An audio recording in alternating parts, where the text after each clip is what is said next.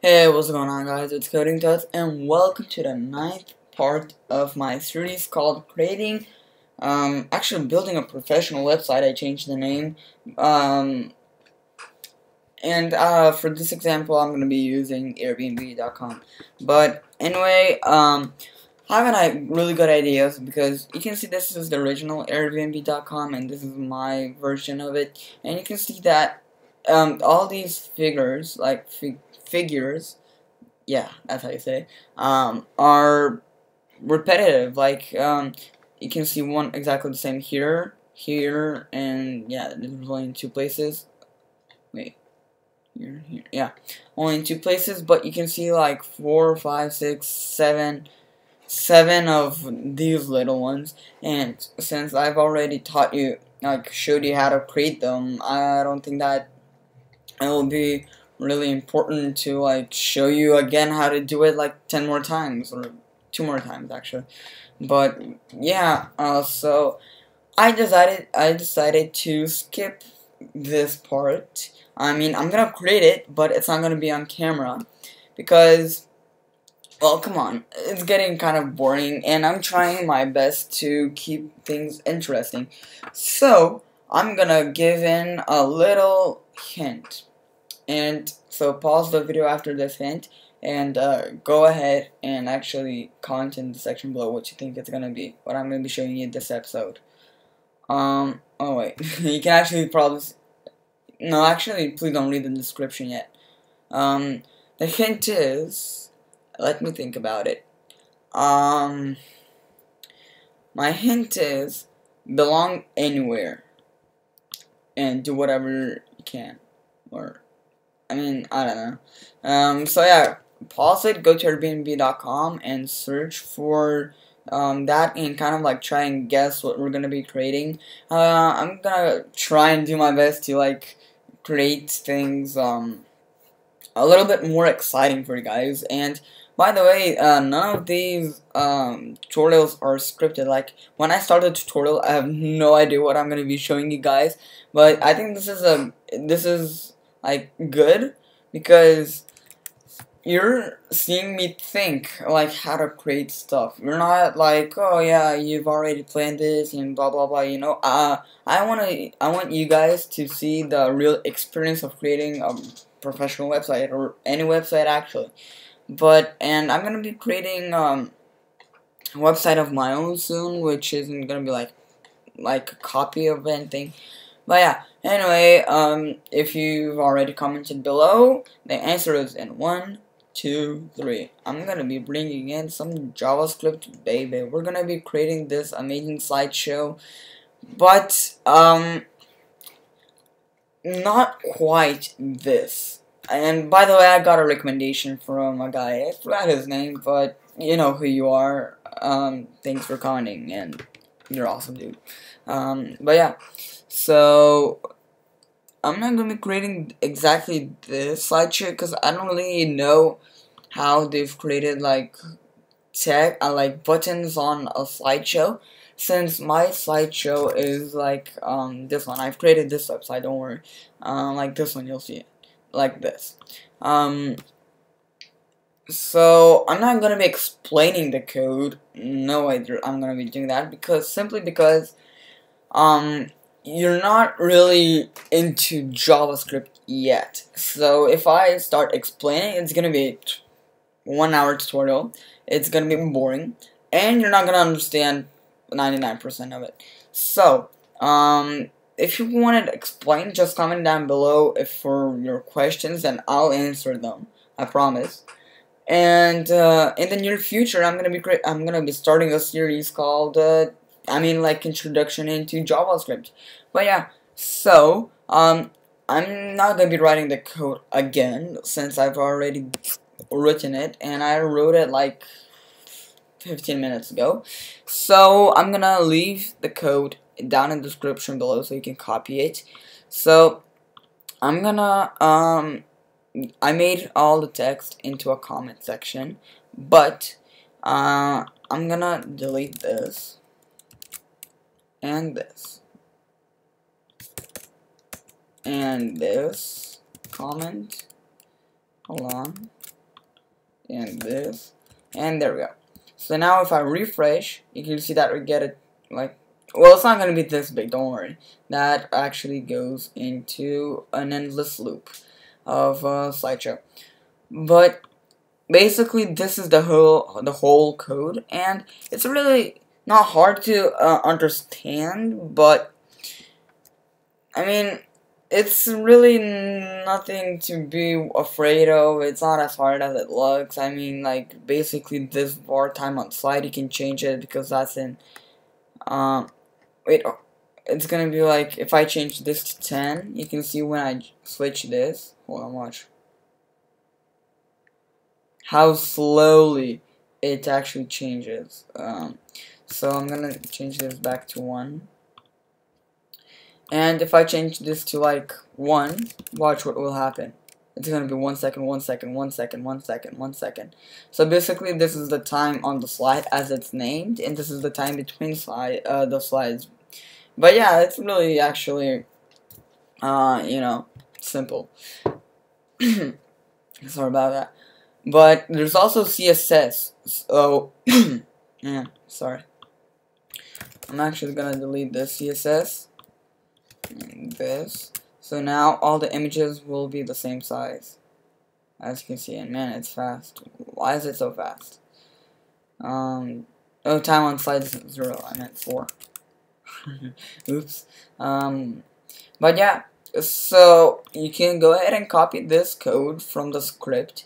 And I always recommend it. Man, I can't speak for some reason.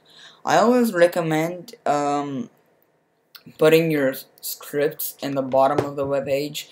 No particular reason. I just find it like more organized like that. But if you don't want to do it, it's your decision.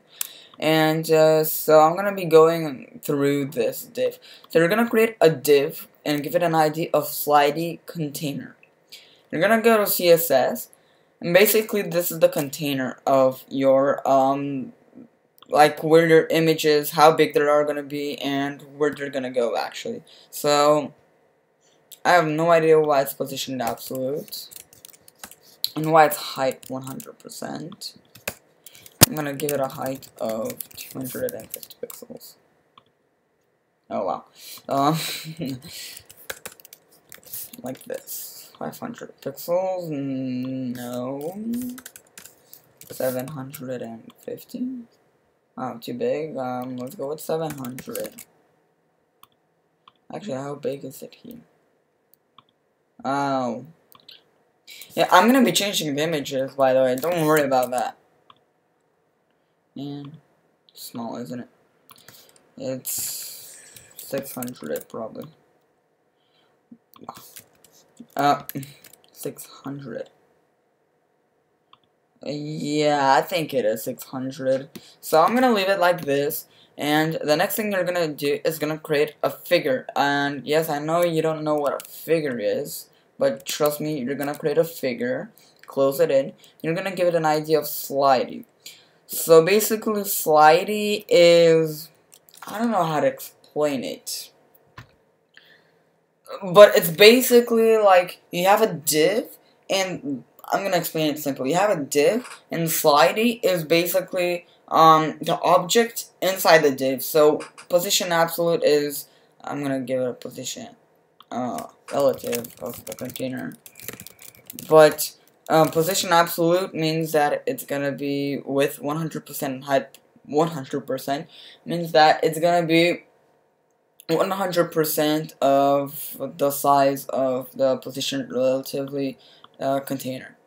So yeah, the next thing you're gonna do is create and like put in the images. So your images are image source, I mean whatever you want, and you're gonna give each image a class of slider image. Now slider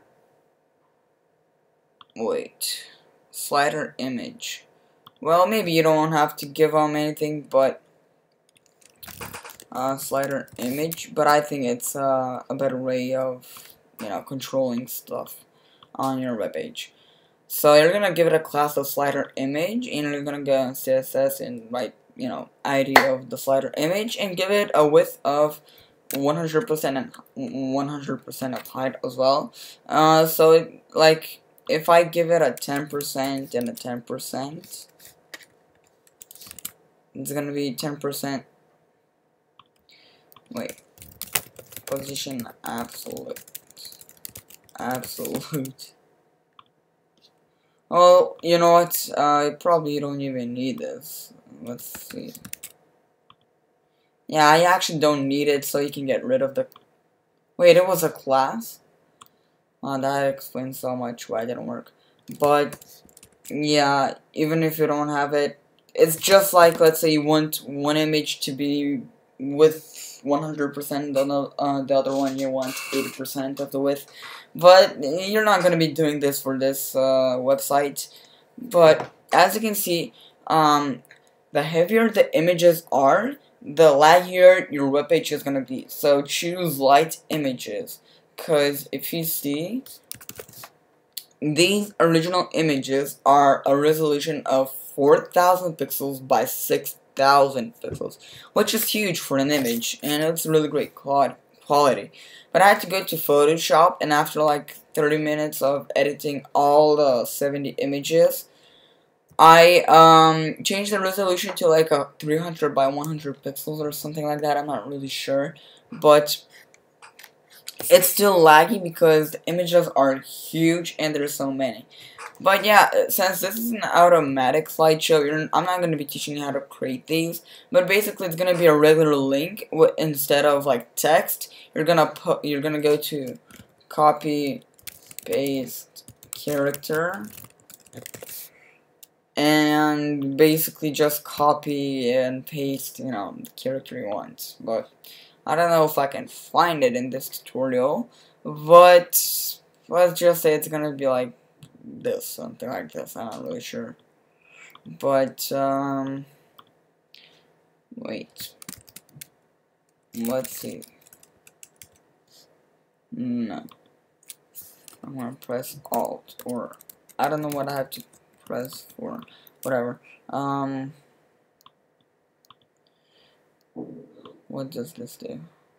I just, oh, it changes the site. Man, that's cool. Well, this is a really cool website actually. But yeah, you're gonna go to copypastecharacter.com or whichever website you want, and you're gonna basically paste in your code. Or you can also use an image for this and just not give it a background color, but make two images, one with like a gray image, a gray background color, and another one with a white one. And so you're gonna create a div, actually a link. Inside the link there's gonna be a div. Inside the div there's gonna be the original image, and you're gonna create the link and give it a hover effect. Two dots, hover, and when the hover, and in the hover area you're gonna do background image and the hover image, the white one. So I know this was kind of confusing, but I believe in you that you guys can do it. So go ahead and create your own websites. But yeah, I'm gonna be changing these images probably like not in a tutorial because I don't want them to make them like really long like this one for some reason.